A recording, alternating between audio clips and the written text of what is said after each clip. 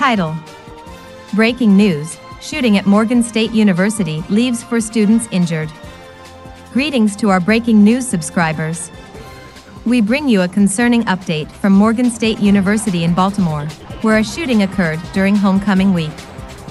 4 students, among a total of 5 individuals, aged 18 to 22, sustained non-life-threatening injuries. The incident unfolded near the Murphy Fine Arts Center and Thurgood Marshall Hall, stemming from a dispute between smaller groups.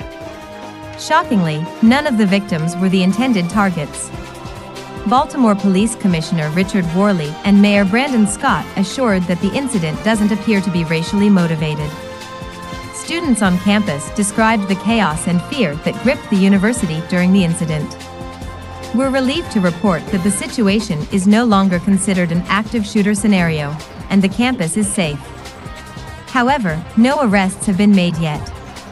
In conclusion, this incident underscores the need for safety measures and vigilance on campuses nationwide. Our thoughts are with the victims and their families. Please share this news and subscribe to Breaking News for updates on this developing story. Thank you for your support. The Breaking News team.